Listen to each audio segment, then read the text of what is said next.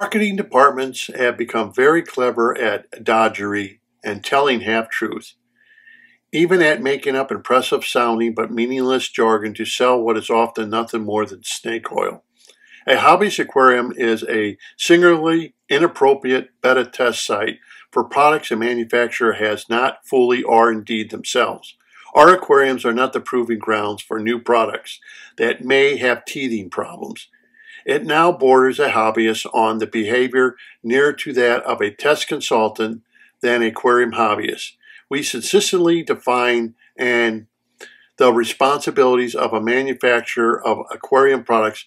First, to be able to make a worthy product. Second, to be able to make it consistently and reliably. Each is as important as the other is, and both are relevant to the consumer, not just the first. We hobbyists like to believe it is all about the aquatic animals' health, their safety, and well-being. But when manufacturers become inebriated with cupidity and lie their way into our pocketbooks, it is then obvious that it is really all about the Benjamins.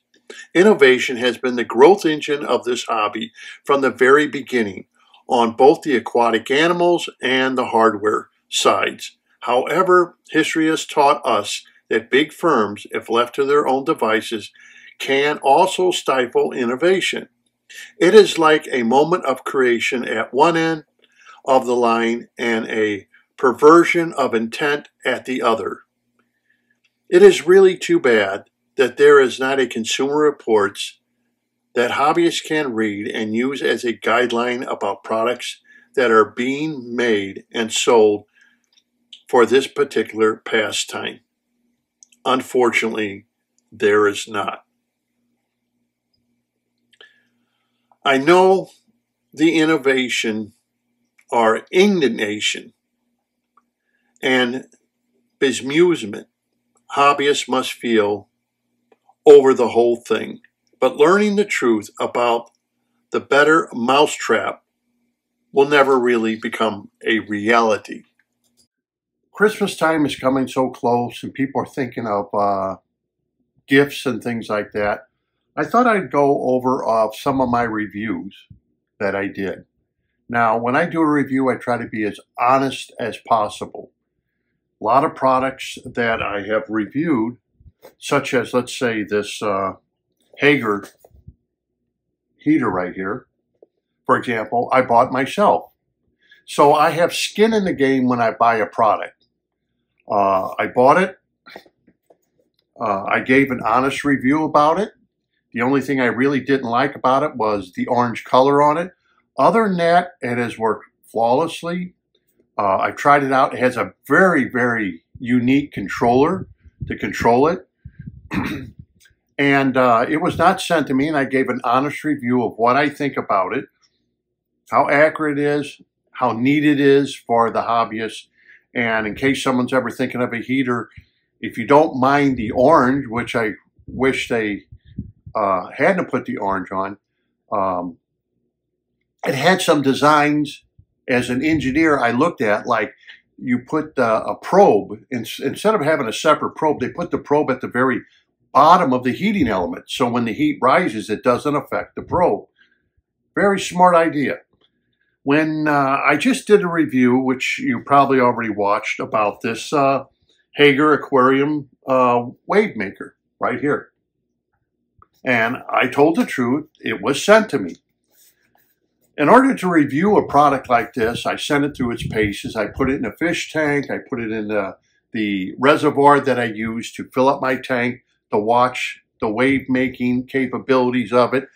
Does it perform the way it is? How difficult is the product to work? The only thing I had was the instructions could be made a lot easier.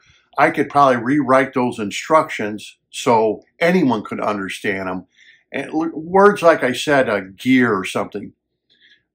Gear, you know, well, there's no gears. You know, it hasn't been written quite correctly to me.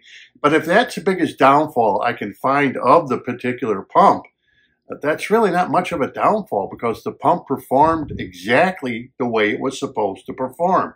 It was quiet. It's easy to take apart.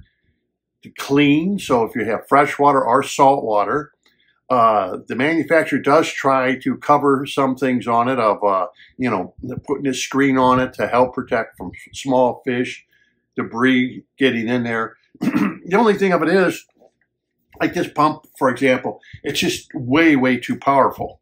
It's pumping 3,400 gallons an hour. That's a lot for the tanks I have. I would have to get a smaller one, and I would highly recommend it because it's quiet. It does what it's supposed to do, and it has a feeding cycle for you. But even though it was given to me, you know, I always give a honest review, and then I talk to the manufacturer's rep. And, you know, if they decide we're not going to send this guy any more equipment, okay, well, whatever. You know, I'm not here to appease the manufacturer. I'm here to let you know honestly about the products. But apparently, I realized I bought in a lot of their products with my own money just because I find them to be at the price point I want to pay, and I find to be decent products for what they are at that price point. Now, I watched a video, OCD Mikey, hi-fi guy, and as everyone knows, I'm an audiophile. Been an audiophile ever since I was in high school, and I've been around the block quite a few times going to shows and everything else of audiophile. But he brought up about manufacturers getting free equipment and how they need the equipment for advertisement, so they're going to be biased. In fact, I even saw one audiophile make mention that writes for Stereophile, for example. I don't give bad reviews. So right off the bat, it's like, I don't want to listen to you. You know, not everything is perfect. Not everything's going to be perfect. But he doesn't get bad reviews. Why? Because you're on YouTube and you want free stuff. And I'm going to give you an example of, like, you take this Kessel Light. I saw a lot of reviews on it. This is the Tuna Sun 160. And I was trying to, for the price it cost, I thought it was pretty garbagey. But then I wasn't given that for free. And even if I was given it for free, I would have probably contacted the manufacturer and told them, I cannot do a review on this product because it is garbage. It is 100% garbage. And if I hurt people's feelings, I don't really care. Because you got to be told the truth. This is garbage. This is expensive, outrageous garbage. And the only reason it got high reviews is because you handed it out free to shop owners and people that had businesses that aren't about to tell you the truth, that it's not very bright. It won't even illuminate my antique aquarium. And it's being illuminated by a GE bright light that illuminates the entire aquarium. Now, whenever we turn around and we check a product out, like I said when I did the review on it, you have to make sure it's bright enough for the human eye. If it doesn't look right to the human eye, it's no good for the aquarium. I don't care if we'll grow plants at 20 times their rate if it looks terrible to the human eye, because that's what we have to contend with, whatever the human eye sees in our aquarium.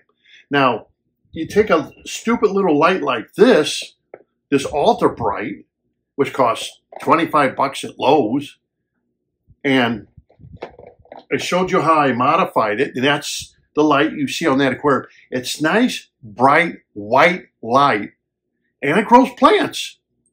So where is the manufacturer coming up with this garbage that's dim? No matter how you try to tune it, you're either going to get blue or you're going to get this yellowish green look, and it's not bright enough to even illuminate the antique aquarium. One light is it.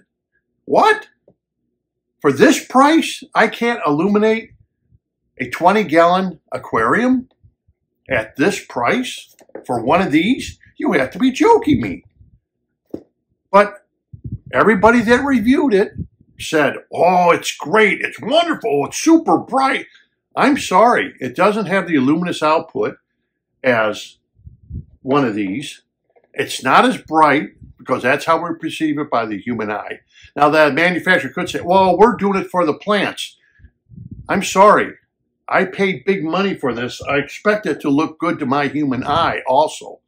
You have to meet the plants and you have to meet what I see and what cosmetically looks nice inside my aquarium. Nice, bright, white light that promotes the growth of plants and hinders the growth of algae. I just did a experiment, in fact, and I'll get into that little experiment I did with different lights. And the experiment I did is I tried one of these lights right here. Well, I tried two of them because I put them over the antique aquarium in a double socket, and you probably see some of my videos with it. And I was experimenting with this light right here. Now, this is for plant growth, terrestrial plants though, but it has a lot of red. You can see where the spectrum is. It has more red. Well, the results using this light, they were disastrous. For us freshwater hobbyists, one thing we don't want is blue in the spectrum, and you don't want red in the spectrum. It caused green, real bright green algae. Okay, and it's like, wow. And though the plants were okay, it turned the tank a little bit more reddish color than it did a white color. So for the eye, it didn't look appealing. So I can understand why these lamps here were on sale. I prefer just this ultra bright. I prefer it. I prefer the color. I prefer the way it looks. I prefer its brightness. It illuminates the entire aquarium where this one is more of a spotlight. Okay, so I tested it to tell people, does it work, does it not work? Well, I wasted my money. But the point of it is it's my money, not your money, so you don't have to waste it. Don't bother buying those lights. You're better off buying the Ultrabright, GE Ultrabright, for 25 bucks. Or you can buy whatever you want. But the point I'm making is, after listening to OCD Mikey on his thing, he hit it right on the nail, right on the head. He couldn't have been more perfect with the video that he did, that people, when they get something from a manufacturer, they're their new best buddy. And I see a lot of videos where people are getting filters and everything. Well, they're salespeople. And they're getting these products because they have a high viewership. And they, you ever notice they talk about these products, how great they are, such as this. And then I try it out and it's like, whoa, where are you coming up with this information? I don't care what anybody says. I tried it, and I hate to say it, it's a garbage light. It's for the price. Now, if that was a $60 light, I would say it's good for a $60 light because you're going to have to buy more than one.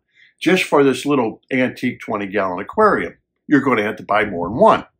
But one won't even do the antique aquarium. It won't even light it up. And it should for that price point. So there's always a price point where you say what gives and take.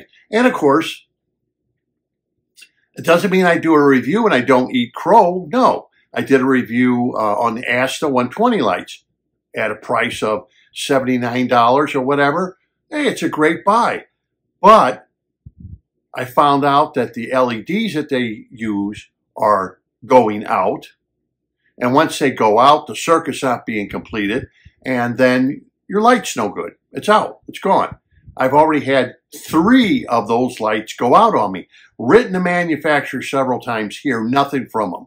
So I realize it's a garbage manufacturer. They don't back up their products. They don't talk to you. Once they sell it off of Amazon, it's yours. If it breaks, too bad. The only thing I use off the lights now is the arms. and they seem to be decent, and I use the arms to change over my lights with, to use the ultra bright. But like I said, I eat crow because it winds up being that they were a decent light for the price. But if they don't last, or they burn out within a year of their warranty, and then they don't manufacturer won't back it up, that's no good to us. So I have to eat crow and say, I would not buy it. You buy at your own risk. Understand it. Maybe it will last, and then understand maybe it will not last, those lights.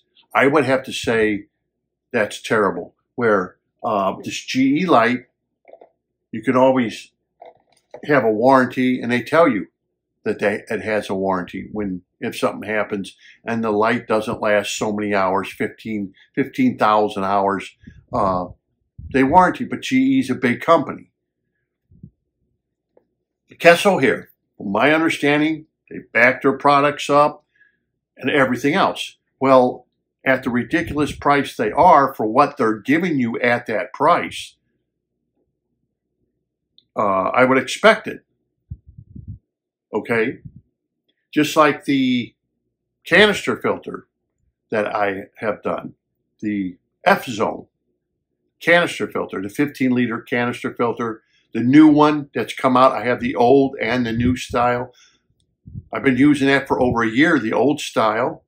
The pumps I've been using well over a year to see how they work, and they work just fine. I mean, what's going to go wrong with a stainless steel canister filter? What's going to break on it? Nothing, except maybe the pump itself. Other than that, there's nothing going to break on that canister filter. Like I said, you buy it once and you buy it for life. Almost sounds like I'm, what is that, Moen commercial? Buy it once, buy it for life. But basically, yes, because I have a whole attic full of broken canister filters, or pieces that are broken off of it, or motors that don't work any longer, or parts that I can't get, or parts that are too difficult to get. And like some of these canister filters that have square O-rings that go on top of them, that's proprietary to the company. And if you go to order it and, oh, that's back ordered, well, what do I do? I don't have a canister filter. That's happened to me. I don't have a canister filter. Oh, the O-ring costs $35. Well, what? It should be a $12 O-ring, and you want $35 for a $12 proprietary. Okay, that's how they get you. And it's back ordered. Well, what do I do? So you finally throw the towel in and say, forget it. I'm getting another canister filter. I can't wait until you get the back order going, which I have showed you with these round canister filters. You can literally go on the internet and buy a new O-ring instantly. They're nothing special. They all come in sizes that relate to how big they are making in the diameter of the canister filters, your ADAs and your F-Zones. ADA, now since I've had the F-Zone, it's just a very overpriced, well-made filter, but it's just overpriced for what you're getting compared to the F-Zone for what you're getting for the price point. That's what I'm trying to make. So I want to make sure that everybody understands. I know some people say, it seems like you beat up on manufacturers. No, I don't beat up on manufacturers. I really don't. I expect that we are not the beta testing sites for manufacturers. We are not that. We expect to get a product, and we expect it to work correctly. And when it's made sloppy, our tolerances are way out on some of the products I have reviewed, if you've watched them. These should never hit the market. Manufacturers know that, but they don't care. They're going to see if they can sell as many as they can to recoup everything. We are not their R&D department. We as consumers, we want good products that last. We want to pay our money for something that we can be proud of and it will last. There are some products we know will only last so long. Let's say like your dirt magnet. otherwise known as sponge filters. They got a shelf life of what, maybe 5 years, but you understand that. You buy the product, you understand the foam's only going to last you so long before it needs to be rebought. We understand it. But we do expect canister filters to last a long time. Hang on the back filters should last a long time. They shouldn't have a lot of problems. And we want to spend our money wisely because a lot of us don't have money. Another thing is when I do a review, you can take it to the bank that I reviewed it. Now, some people said, like the auto top off, the Hager auto top off. Oh, I like to see what it's doing in a year or two from now. I would too. But I can't give you a review like that because if I get a product, it would take me so long, years, to bring it out to you. The product could be obsolete. They could have renewed the product. Then I'm giving you an obsolete review. So I have to give you a review on what I see at the time. And then as I'm using it, I can always give you, which I have done, an update of that particular product and say if anything's happened to it, if I find something not to be quite right with it. That's the best I can do. But I try to be as honest as I can.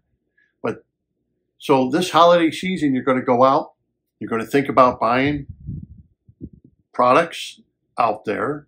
If you watch my reviews and you watch what I've talked about, some things aren't very expensive, like algae scrapers that are stainless steel algae. Great algae scraper, really. It's all made out of stainless steel, no more break-in plastic. I mean, when I give a good review, it's because I honestly look at it as an engineer and say, this was done right. It's not perfect, but it was done right. And you should be very happy with the product you buy. If it breaks in the interim that you own it, I don't know that because all products can break. Even cars, automobiles can break. But I just wanted to bring that up that if you go back in my archives and start watching my reviews, I try to give a very honest, straightforward review. And I know I've said that several times. I really do. And I can care less if a manufacturer doesn't want to send me a free product anymore because I didn't think it was good enough. I can care less. I'm not trying to make a living off of this. I buy products that I feel are going to last. And if they want to send me a product like Hager did with this, I will give it an honest review. And the tech that sends me this, she sends me this stuff, I think she knows that. They're not going to come up. Even on this product, there's more to this, the controller, that I didn't even talk about because there's so much more stuff you can do, or it has the ability to do. I can't make that long of a video. So all the accessories we buy, okay, some of it's good, some of it's not too good. Depends on the price point of which you're looking at the product at. Some products are very overly priced. They better be damn good for that price. So if you watch my old videos on some of the products I have reviewed, you're going to get an honest review. You're not going to get, I was given it free and therefore I have an obligation to the manufacturer. No, I was given it free. I'm going to give you an honest review. So watch some of my archives if you're looking for some products. I've done a lot of different products of algae scrapers and lighting systems and different things that are out there that I felt that were good, and some I really felt were very, very garbagey and not worth even buying. So until next time, this is Dr. Novak. Happy fish keeping.